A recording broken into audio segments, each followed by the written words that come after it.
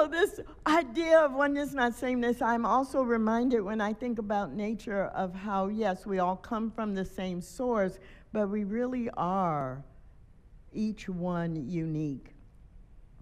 If you've ever seen aspen trees, you have seen what looks like a forest or a grove of trees, and often they're lined up, one right after the other, for long, long rows, and they grow tall and straight, and they are so impressive. It is a sight to see in any season.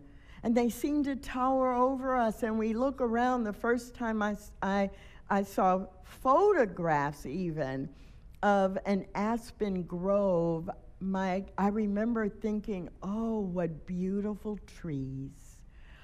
Oh, how beautiful they are. And look how much in alignment they are. They just naturally grow that way. And it was many, many years before I realized that all of the aspen trees to my eye were really all from one root system. That in some ways, when you think about it, it's one tree that comes up from underneath the ground, looking individualized, looking unique,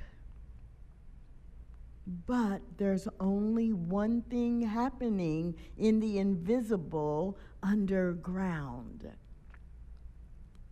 And each aspen tree really, or each aspen is unique. And when you get to see them close up, you get to see the detail. All of the markings are not exactly the same. All of the spacing of the markings is different. Yet, every one is an aspen.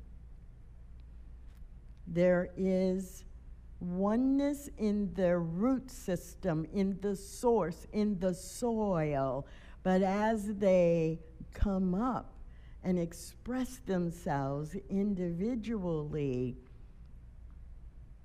there's oneness, but not sameness.